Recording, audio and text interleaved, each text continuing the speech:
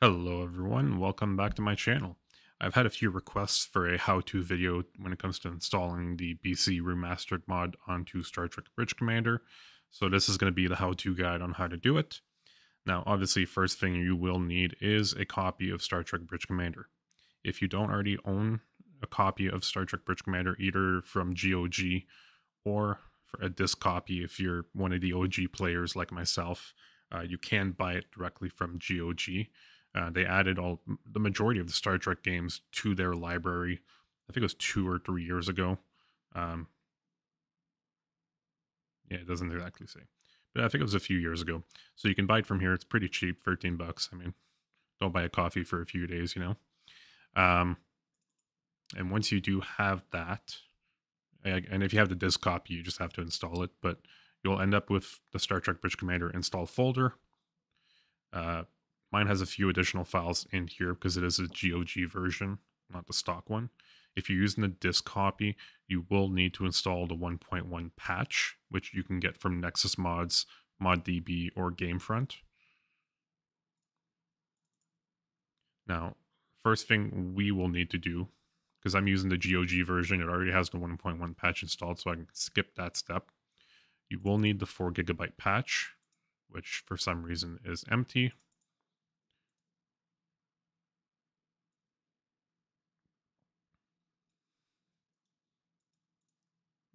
I'm just going to redo this. There we go. We're going to cut that. We're going to bring this over to our install folder. Now, by default, this is usually under your GOG game library if you're installing it from GOG. If not, it'll be under program files, x86, I think.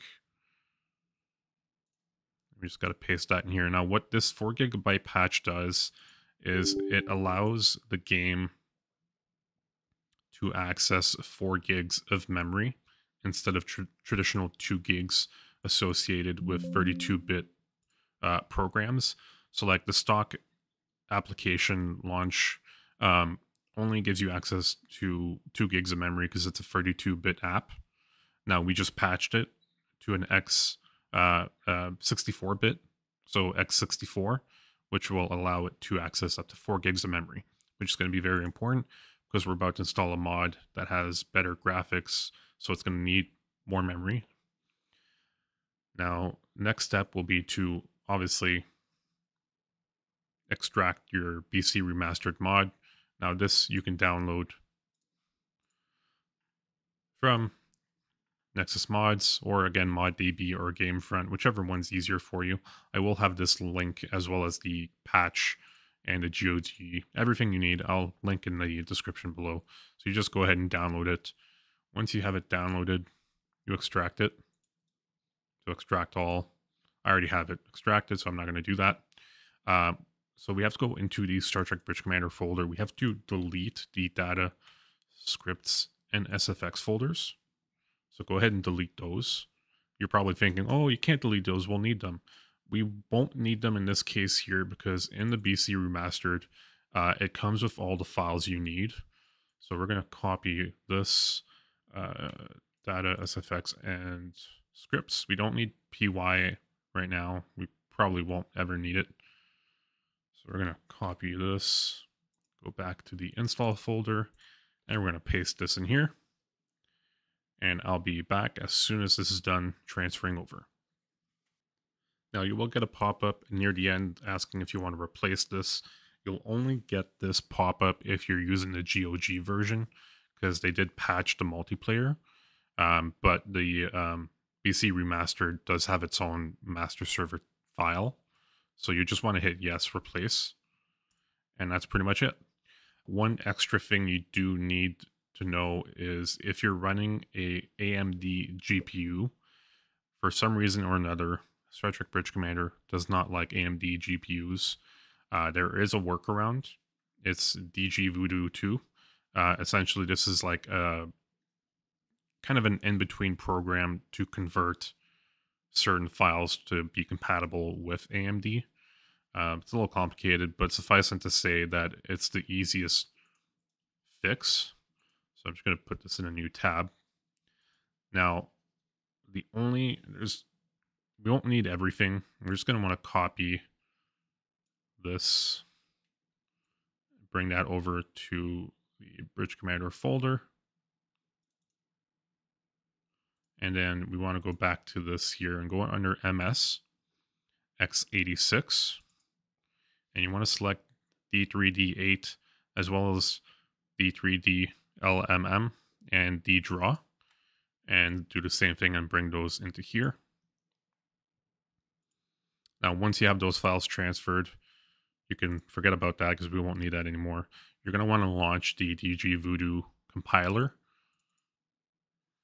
And you'll get this window that pops up. First things first, you probably want to disable all the watermarks. So under Glide, there's 3D FX watermark. You want to disable that. Once you go under DirectX, there's another watermark here, DG Voodoo watermark. Just turn that off. Now, the important part in here is you want to make sure you have this 3D accelerated card set up, and you want to set the VRAM to 1 gig. If you find that the game crashes after like 30-45 minutes of play, maybe just increase this as needed. It will help fix some issues.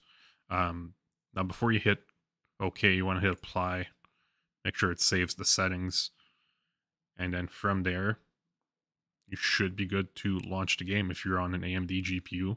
Again, if you're not using an AMD GPU and you have just your NVIDIA graphics card, or you're using a built-in NVIDIA iGPU, you don't have to put these files in here. You're good to just launch the game without the DG Voodoo, so you don't have to transfer those files. This is only if you have an AMD GPU. I hope this has been useful for some of you. If you guys have any questions about this process, or you guys need a follow-up video for more information, just let me know in the comments. Again, in the description, I will have the links for all this stuff here, where you can download all the files needed and where you can buy the game. I hope you guys enjoyed this video. Don't forget to leave a like and subscribe if you did find it useful, and we'll see you guys on the next one. Bye for now.